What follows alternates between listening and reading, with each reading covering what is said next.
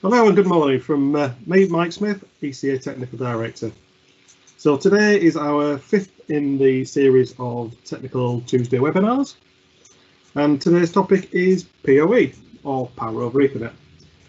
Something that has been around for quite some time, but with an increased capability may well be more prominent in the future. I think absolutely will be. Luke Osborne is here today to take us through the presentation. If you have been on the previous presentations, you will be aware that we actively encourage questions. So please ask away. Don't feel inhibited. Even if we don't know the answer, we'll find it. Just use the QA pane that you can open up and type in your question. We'll be in the background with the technical team. We'll try and answer your questions as we go along. Or if we need to, we'll leave it to the end and we'll take 5-10 minutes Q&A. So I'll hand you over to Luke and I'll speak to you later. So good morning, Luke. Hi, Mike, and thanks for the introduction. Yeah, as Mike said, my name's Luke Osborne, and I'm the Energy and Emerging Technology Solutions Advisor here at ECA. We're going to be looking at Power over Ethernet, PoE, and the exciting opportunities for the electrotechnical contractor. So a brief look at the agenda. We will be covering what is PoE. Is it a big deal? The evolution of Power over Ethernet. Look at some examples of usage, potential growth going forward, and is it a pipe dream or reality? Followed by a brief summary at the end. So what is PoE? Essentially, it's the delivery of up to 57 volts DC separated extra low voltage cells. This is delivered by utilising twisted pair cabling, your common Cat5, Cat6 cables, and importantly, this enables simultaneous delivery of both power and control through a single cable, and through the most recent standards, is capable of delivering up to 90 watts to the end device. The output from the PSE, the power sourcing equipment, is actually between 100 and 105 watts. So you can deliver between 90 and 100 watts to the end device. So is this a big deal? Well, nearly everything in our modern lives runs on DC. For many things, this is internally converted from AC to DC. Examples are your televisions, your audio equipment, and LED lighting with the drivers that are built into these. And then you've also got your wall warts, your 3-pin transformers that are plugged into your 1363 sockets, and also external AC to DC transformers. So these are common for your computers, your IT equipment, and a whole plethora of chargers, your mobile phones, your tablets, and yeah, the whole world of gadgets that's around us. Video surveillance and security alarms are also run on DC, and this is being converted from AC, the 230 volts AC, down to DC. So again, is PoE a big deal? How does this help? Well, in the current setup we just looked at, there's high conversion losses. You've got multiple instances of conversions going on. There's a lot of wasted resources with multiple chargers, multiple transformers, and also multiple points of failure with all these devices. But crucially, many of the devices that are being powered require less than 100 watts. So if you were able to move away from the endpoint AC to DC conversion, you'll save money, you'll save resources, and also there's an increased safety factor. There's low touch voltage and there's no earth path. So back to the original question, what is Power over Ethernet? Well, PoE originally came around in 2003 through the IEEE standard 802.3 AF, and this enabled the delivery of 15.4 watts of power, as well as data communication between devices. Over the years, there's been many improvements in the standards, and this has led to 4 types. So type 1, type 2, type 3, type 4, as you can see on the right hand side. And the current iteration, IEEE 802.3 BT now enables up to 100 watts of power to be delivered to these devices. The original two standards, AF and AT, they called for power delivery from 2 of the 4 pairs. But the most recent development, the 802 BT, this was approved in September 2018. And as well as enabling 100 watts of power to be delivered, it also enables data rates up to 10 G-base-T, which is 10 gigabits per second. And this is up to a range of 90 meters from the PSE, so the power sourcing equipment. We'll look at some examples soon. It's best to use category 6A for these connections. So the 4 balanced twisted pair cabling, as Cat 6A is best for thermal power and also power efficiency. You have limitations of rising up to 10 degrees C for these sorts of cables. So these have a larger core size and are better at delivering the power with less losses.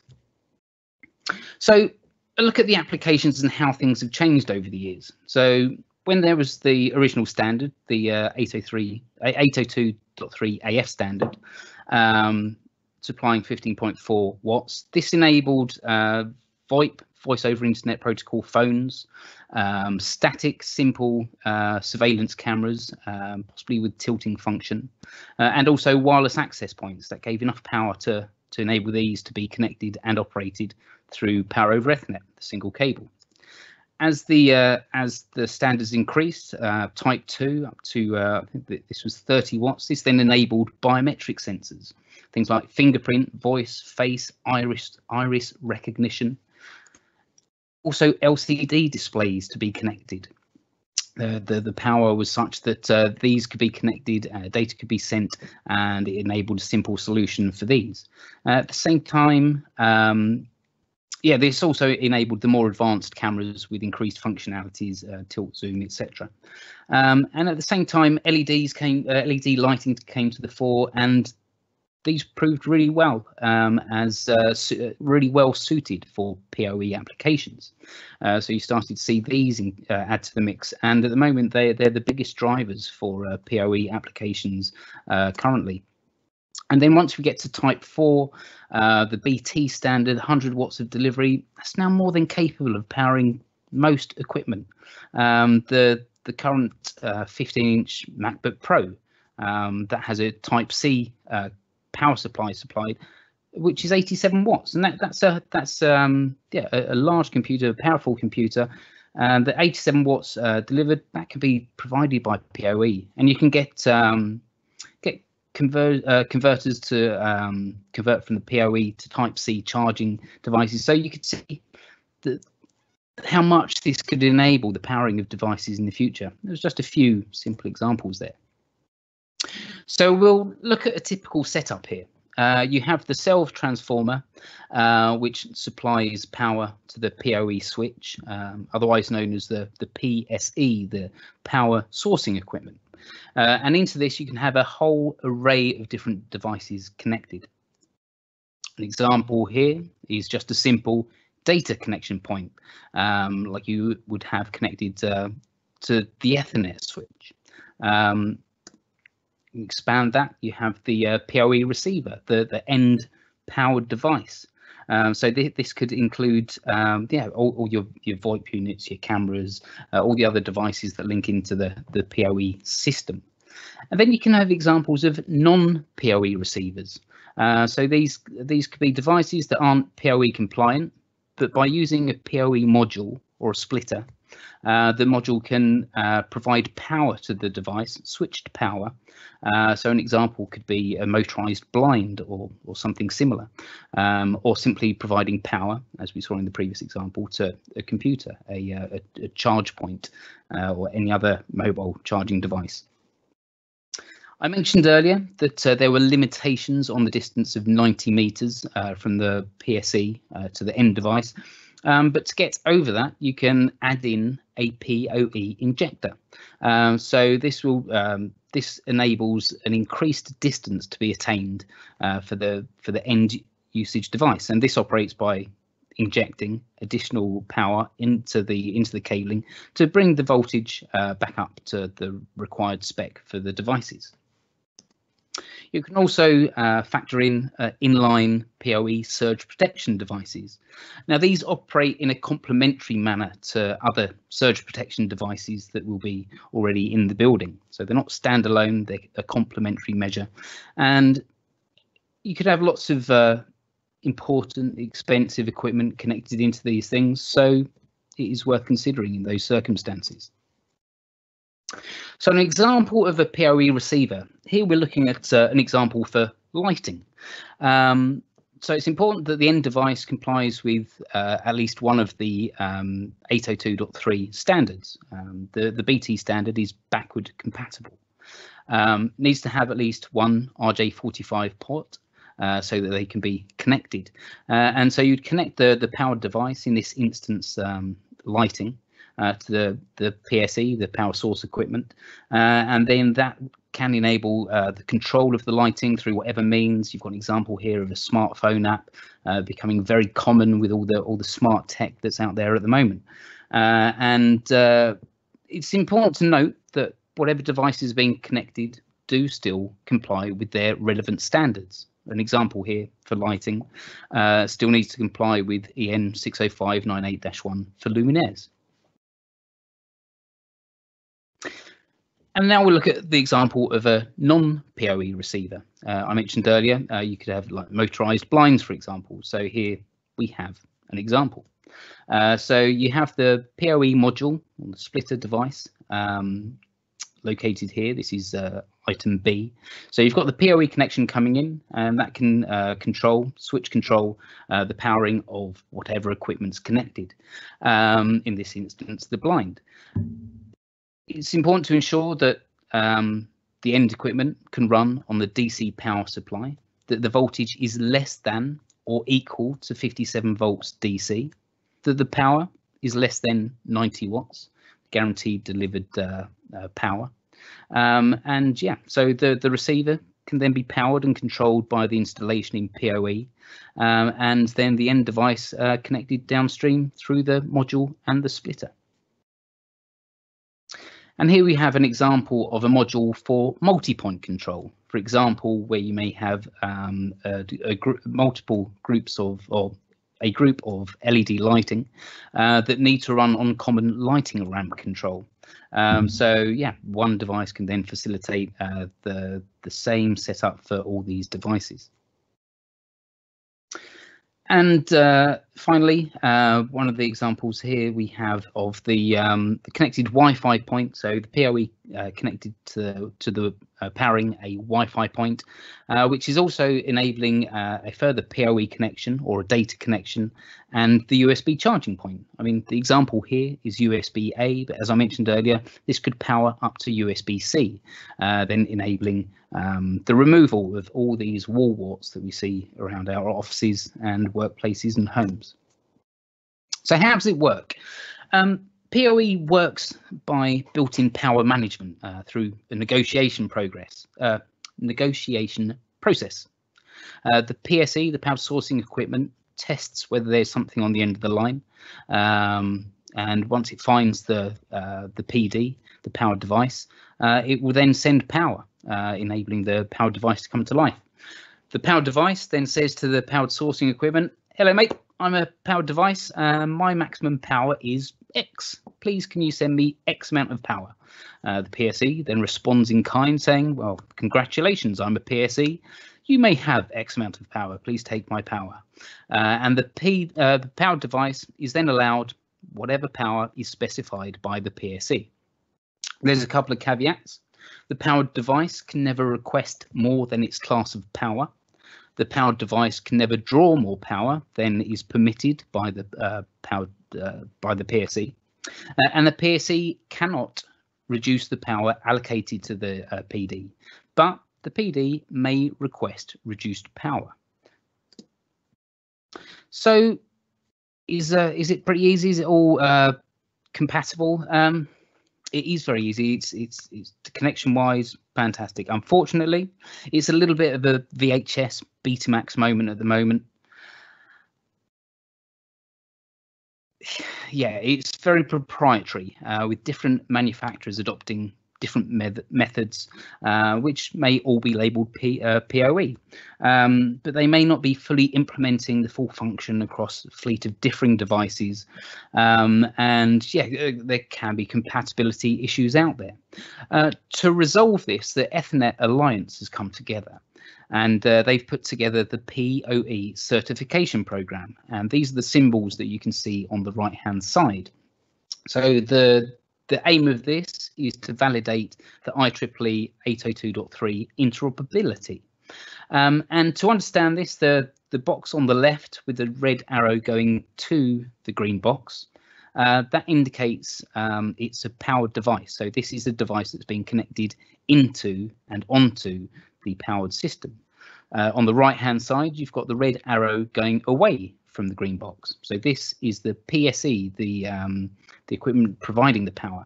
And so to understand this, the PSE number must exceed the number on the PD. So this example here, you've got a 3 for the PSE, 1 for the PD.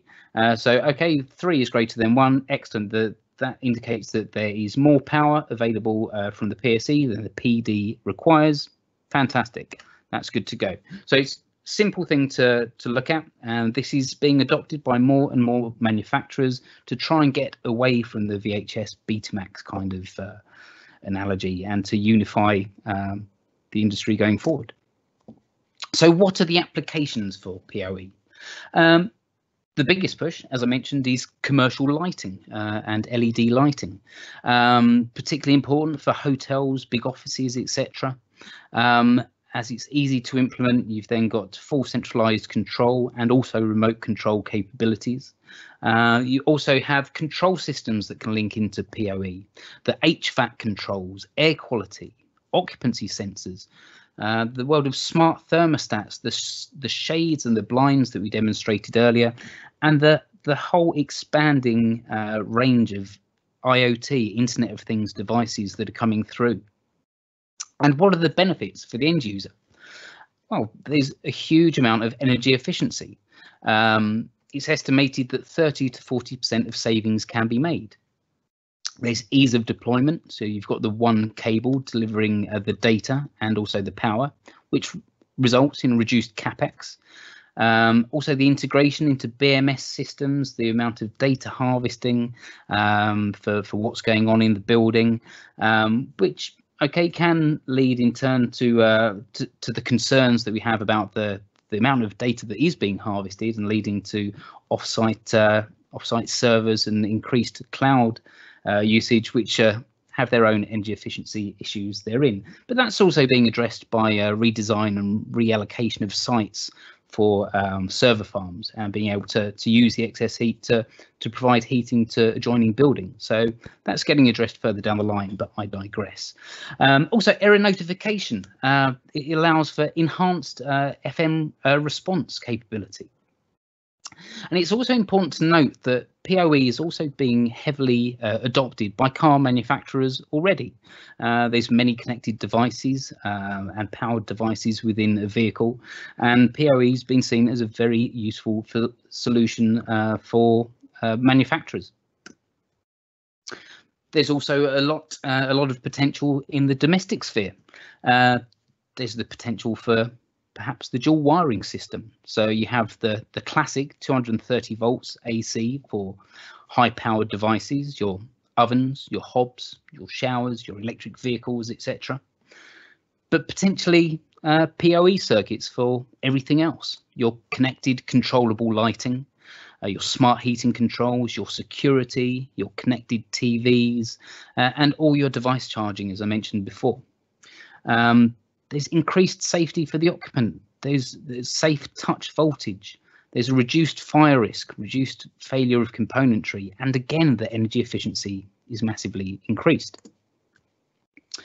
You've heard in previous presentations us mention about the concept of the prosumer. This is the producer and the consumer of energy, and you'll find out a lot more on this through Gary's presentation next Tuesday. But there's really good potential for PoE linking into this system as well. Obviously, if you're generating at DC through your solar voltaic systems built into the roofs, why convert it from DC to AC and then back to DC again? If you could link it in to then power your DC devices within the property, you then don't have multiple AC, DC, DC, AC, AC, DC conversion losses. So you could start to see that becoming integrated going through as well. And yeah, this leads to potential for integration through off-site manufactured cable solutions. We're seeing growth in this sector, and it has many benefits to offer. Also, swifter deployment of the cables. Again, one single cable for the data and the power, less material, etc. And again, drives the energy efficiency of the building, which is going to be so key to addressing our net carbon zero targets. We've got an example here of almost a self-contained prosumer device. This is a commercial security camera system, but essentially it's the same principle. So here you've got the solar PV, a wireless access point, battery, and the outdoor camera. And this is all being driven and connected through a PoE switch. So no additional power is required, and we can expand on that here. Again, it's a commercial solution, but on the left, you can see similar sort of setup. You've got the solar PV, your battery, your solar controller, your Ethernet switch, and an array of cameras. But all these things then need additional power to enable the equipment to operate. On the right-hand side, you look at a PoE solution, self-contained. The power data is being delivered to the end devices, and also simple connection through the power to the battery and to the solar. So is it PoE a pipe dream or reality? Well, analysis seems to think that this is coming through and it's going to grow quickly. We've got a graph here from GM Insights, and this is comparing PoE solutions in the UK from 2018 figures to 2025 projections. So the figures are in US dollars per million, but we can see industrially in 2015, it sat about $24 million, and that's projected in the next 5 years to increase to 70 million. Commercial, 18 million, increasing to 55 million, and residential, 12 million to 50 million. So these are not small numbers, and it's showing a rapid increase in the power over Ethernet adoption. One of the reasons this could be is linking into the predicted growth of the Internet of Things, the IoT. In 2015, these are global figures, these aren't UK figures, and this graph is from Statista and is current to this year. In 2015, there were 15.4 billion IoT devices connected out there, and this is predicted to rise to 75 billion connected devices by 2025. A lot of this can be in part through the Amazon Alexas, your connected speakers, etc. And many of these things are using wireless.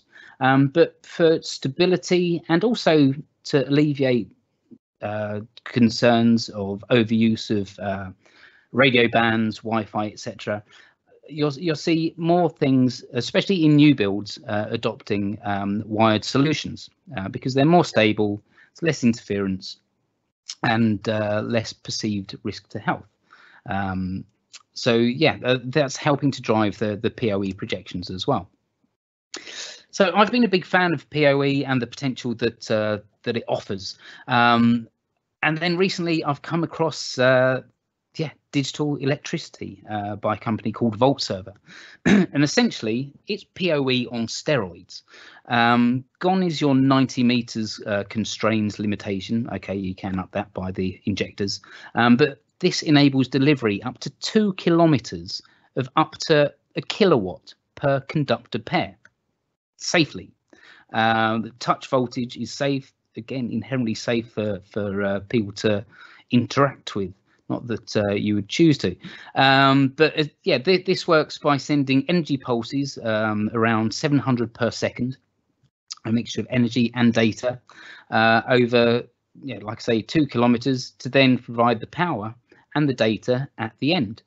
Through this next slide, we can see that this enables the linking in of solar, the grid power, battery backup, sending it kilometers away, and then being used to power various devices, your PoE switches and whatever else you wish to connect into. And importantly, this already conforms to a number of British standards. I'm not going to list them here, but yeah, it's already compliant with many of the ICT and telecoms and audiovisual capabilities. And yeah, there's such serious potential for future works here, particularly in the prosumer and the generation, renewable generation side of things. So we can couple the on-site generation, energy storage, all the way through to endpoint usage. So yeah, we'll be watching this closely and providing more information as we find out more. But yeah, it's yeah, some serious disruptive technology coming through. So in summary, I hope I haven't waffled on too long. In summary, the PoE market is exponentially expanding, and it's anticipated to do so. There's a move towards smarter buildings. Now, PoE can deliver swifter deployment, as I mentioned, a single cable for power and data. There's lower material costs, less copper. There's lower risk, there's safer systems, 57 volts DC cell. High failure componentry has been removed and centralized. PoE can address and offer energy efficiency opportunities. And there's fewer transformers for most of the portable equipment, which is very lossy. It's fully addressable smart controls for monitoring devices, and the potential for integration into the prosumer model with no to low losses. There's many new opportunities ahead for electrical contractors, and PoE is definitely one to keep an eye on. And that is the end of my presentation. So thank you very much for listening, and over to you, Mike. Okay, thank you, Luke. That was fascinating. Just sort of open that up to the technical guys in the background. We've got Gary and Shahid. Gary, is there any questions you want to sort of pick up on or highlight? Yeah, thanks for that, Luke. Sorry, what did you say? There was a prosumer presentation next Tuesday at 11 o'clock. I think so, and apparently it's one you shouldn't miss. Fabulous plug, thanks for that. Especially you. Yeah, I'll try not to. Yeah, you mentioned all the billions of appliances and products that are already connected in. Certainly, this isn't my field, but do you see PoE as a real market? Is it a big market? Yeah, I think the slides and the projections you saw in some of the graphs there demonstrate that already. Yeah, it's increasing exponentially. Obviously, a big push at the moment has been through PoE lighting, but manufacturers are starting to see the advantages and the take up through a whole plethora of other devices as well. The sheer connectivity, the energy saving that can be delivered as well. Yeah, it offers a wealth of opportunities out there. And this is for people like our members, I'm guessing, not plumbers or not roofers. This is electrical territory. It's electrical territory. Obviously, yeah, it's low voltage work, but yeah, it feeds directly into what our members are doing, and it's certainly something they should be interested in looking at. It's another source of work, and it's an expanding industry. Yeah, I think you'll see a big demand through clients and specifiers for this sort of work going forward. And probably the wrong place to ask this question, but do you have any plans to produce any guidance for ECA members? Yeah, we've been working. We're part of a European group called Europe On. They used to be AIE, and we've been working on a very good guidebook, which we are in the final throes of putting together.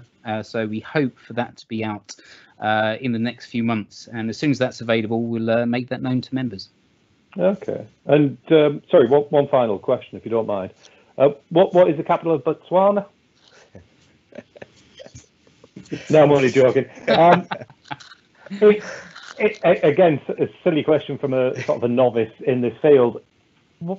where do I go to find any info from manufacturers? I wouldn't know where to start on that. Is there any leaders, I suppose? Yeah. Used to provide the main processors for many iPhones in the past. They're working with a number of manufacturers out there for the hardware. Obviously, I wouldn't go directly for them to them because they, I think they're involved in high-level development.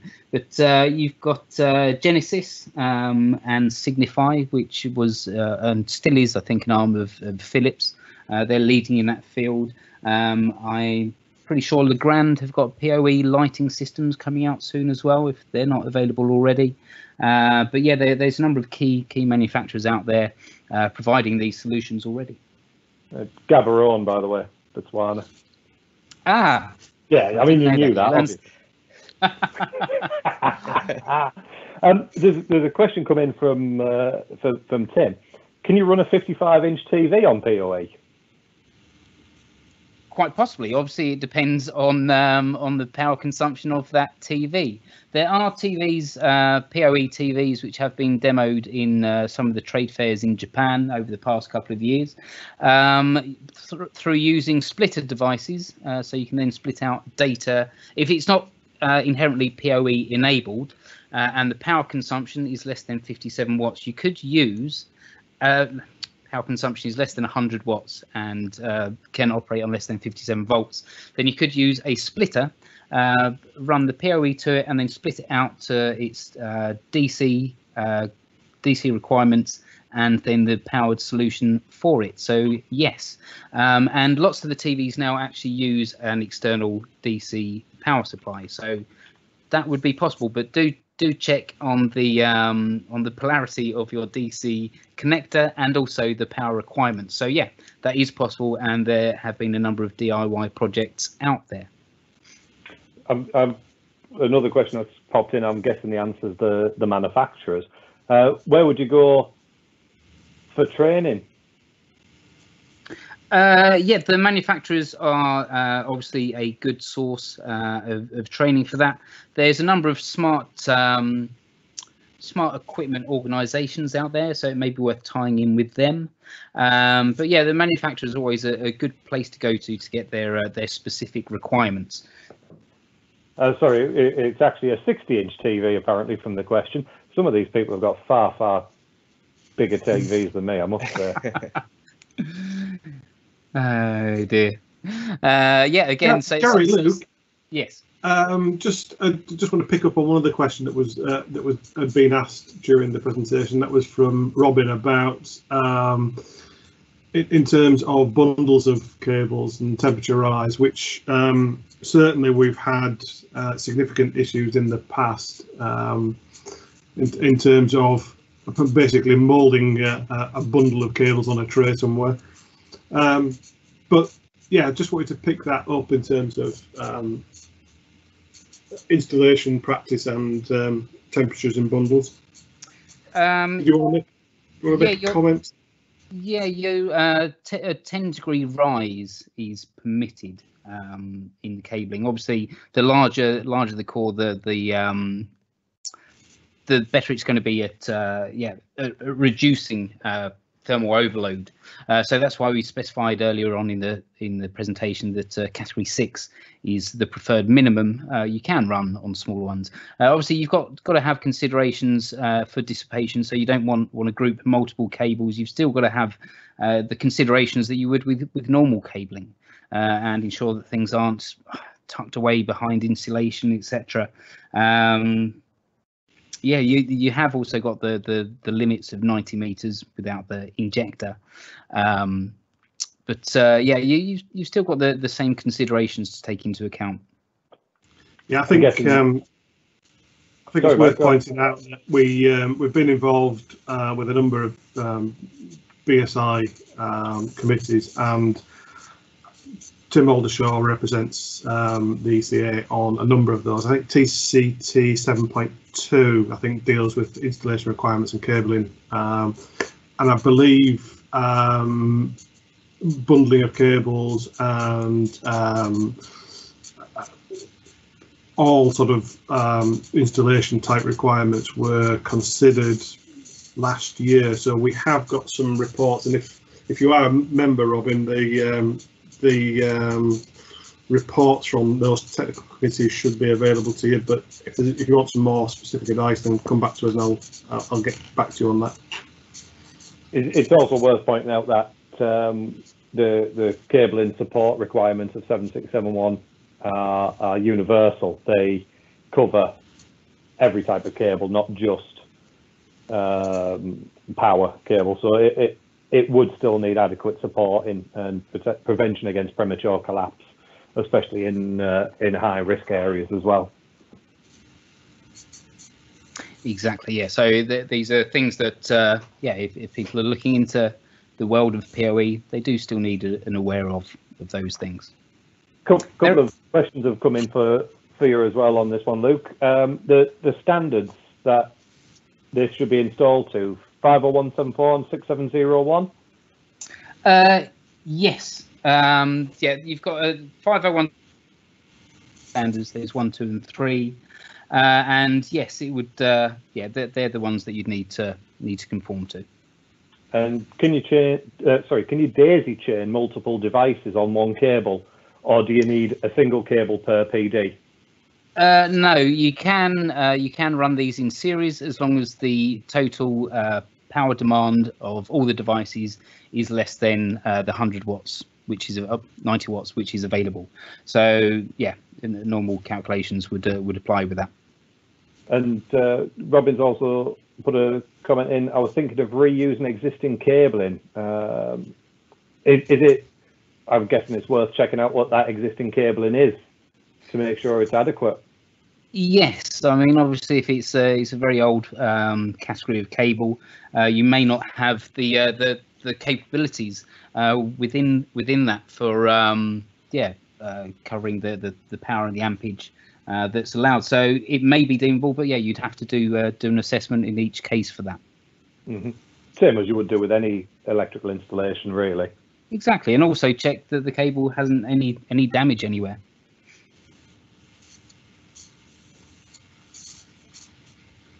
You have any others? No, that's all the ones that have been published so far. But what we tend to do with these is we'll collate them and answer them if any have been missed.